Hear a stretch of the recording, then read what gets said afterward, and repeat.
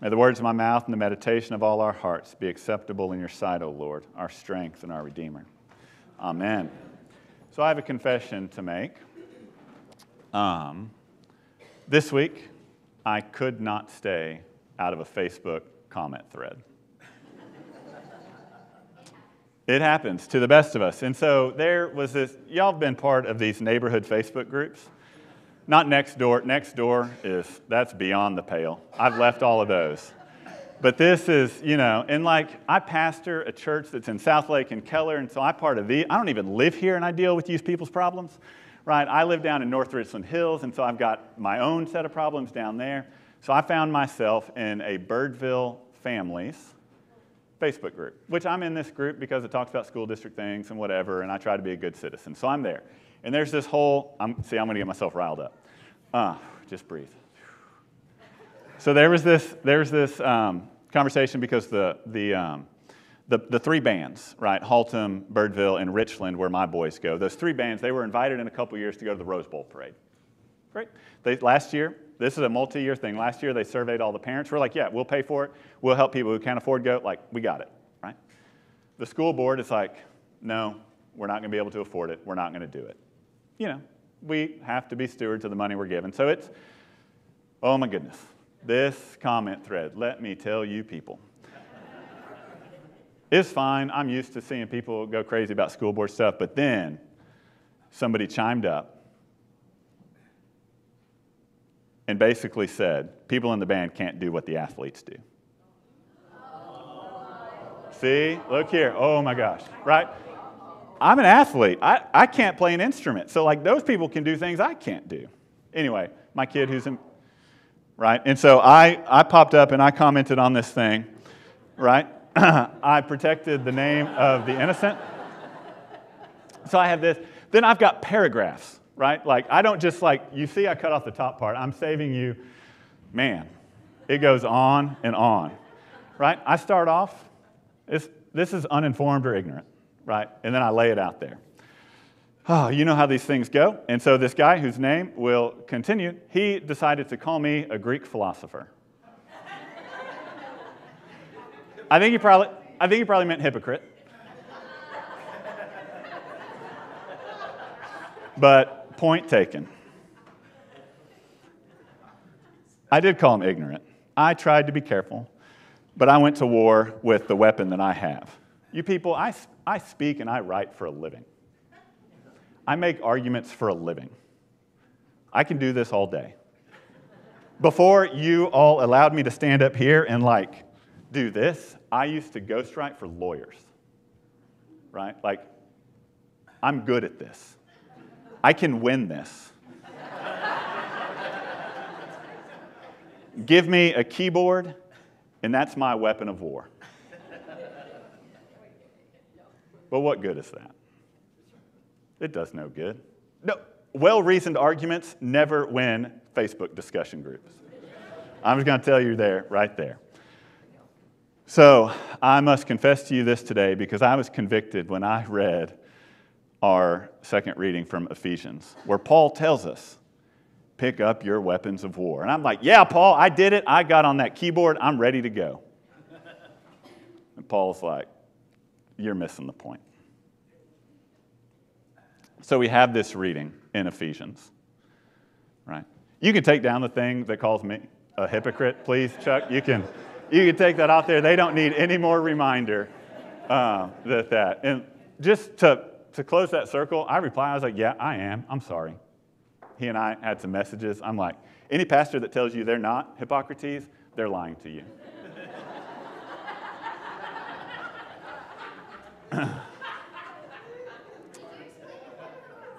No, I didn't go there. It took everything. But I was like, yeah, I'm sorry, man. I'm human. Let's just leave it at that. Then I made a donation in his name to the marching band.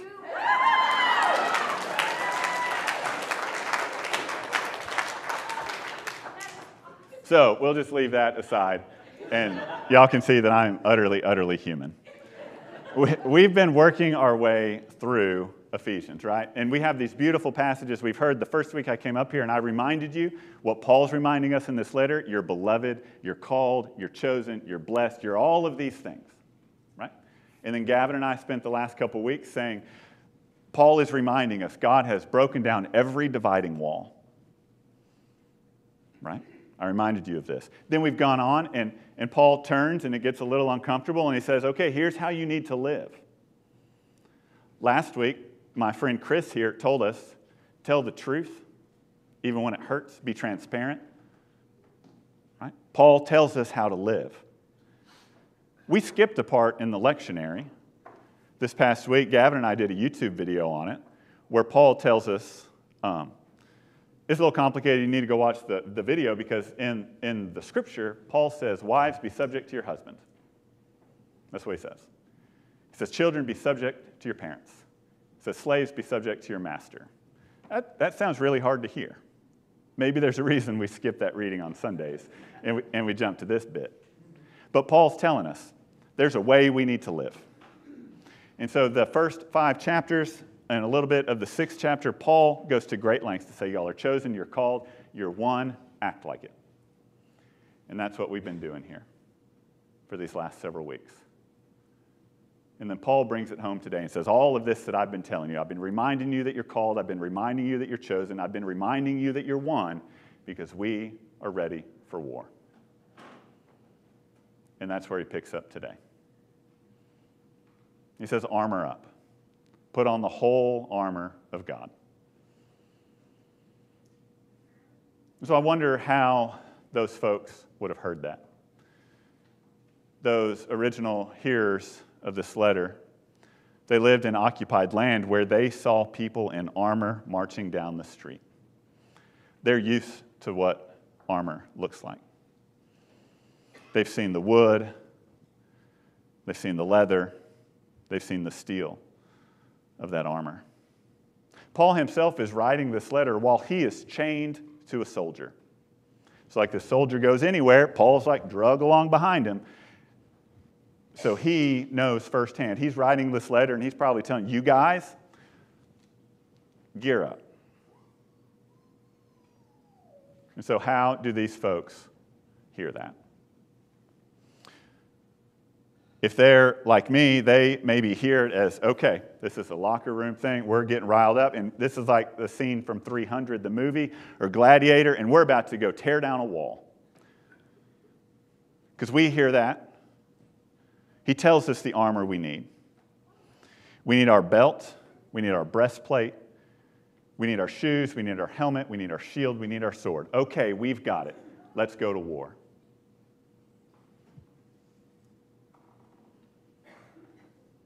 But where's the leather? Where's the wood? Where's the steel? The armor of the world is made of these things. The belt, the breastplate, the shoes, the helmet, the shield, the sword. They're made of leather and wood and steel for a certain type of war. But what does Paul tell us to put on?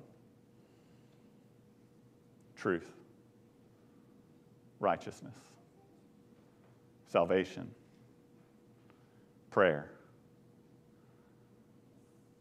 Anything that prepares you to share the gospel of peace. This armor doesn't look like the world's armor. Because our battle doesn't look like what the world tells us the battle's about. Paul says in his letter, our battle is not against flesh and blood. Too often, we see our battles as against flesh and blood. My battle this week was against a person, to my shame. Our battles, in this, whether they're in the church in its personality conflicts, whether it's in the world in its ideologies, wherever it is, that battle, we only see it this way. We see it as us versus them. We see it as good versus evil. And so we dehumanize. No matter if you're in here, no matter which way you vote, there's a Christian leader out there who this past week told you you're not a real Christian.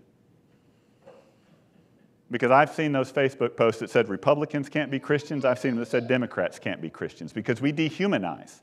And we think this battle is us against them and person against person, and that it's human. We can only see a battle against flesh and blood. But Paul tells us that's not the real war going on. Because that way of seeing the world, a battle of flesh and blood, we see that because we don't know how big God's love really is. Because when we see the battle that way, what we're saying is God's not big enough to love you and me both at the same time. God's not strong enough to save you and me both at the same time. And in this war, we don't need leather, we don't need wood, we don't need steel. In this war, we need truth and righteousness and salvation and spirit and prayer. And we need peace. But too often we go for that other kind. Our church has these, not our church specifically, the church has these calendars where we look at people of the faith who have done great things. And we have days that recognize them. Our book is called Lesser Feast and Fast. If you want to check it out, you can Google it. And almost every day of the year, you can find a story of a hero of the faith. Some are saints, and we call them saints like Martin. Some are people who've just done great things. And this coming week, we're on August 30th, we're going to recognize 3 women. Margaret, Mary, and, I thought I was going to remember the last name. Anne. Someone was paying attention at 8:30. Margaret and Mary and Anne. These are 3 Catholic ladies from the 16th and 17th century in England. And if you remember your history, either British history or religious history, it was a little bit hard to be Catholic in England in the 16th and 17th century because that's when we, the Anglican Church, right? That's our heritage. We were figuring out, are we going to be Protestant? Are we going to be Catholic? It basically depends on who's king or queen at the time. Y'all remember all this from your history class, right? Sorry, it's back to school. We're doing all of this, right? These 3 women were Catholics. They did nothing other than trying to help their priests, trying to serve their church, trying to practice their faith. They did it all over a course of decades. It wasn't all at once. But these 3 women stand in as a symbol. Because all they did was try to live out their faith.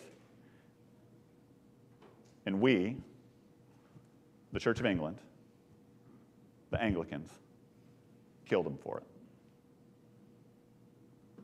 Because we couldn't believe that God loved them at the same time. And so to our credit, we recognize these women, we recognize the 40 martyrs of England, we recognize these people that we killed during one of the worst moments of our tradition.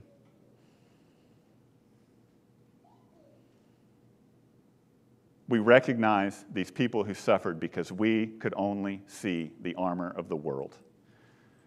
And so we took the leather, and we took the wood, and we took the steel, and we killed with it.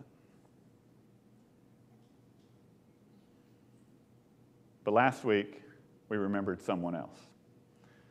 A young man by the name of Jonathan Daniels. Maybe you know this story. He, in the 1960s, was a seminarian, an Episcopal seminarian in the Northeast. And he went down to Selma, Alabama to join the marches because his faith compelled him to. And he was down there and spent time down there, and he was so moved that after he went back to continue his studies, right, he couldn't stay in school. And so he took a leave and went back down, and on August 14th, he was arrested. He was arrested with a bunch of folks who were marching for justice, who were calling for peace, who were fighting for civil rights. There were so many of them arrested that day, they had to put them in a dump truck and take them to the jail. And they got put in jail on the 14th. They made a pact amongst themselves. All the people arrested said, none of us are getting out of here until all of us are getting out of here. It took them 6 days for all of them to get released. And so on August 20th, they get released.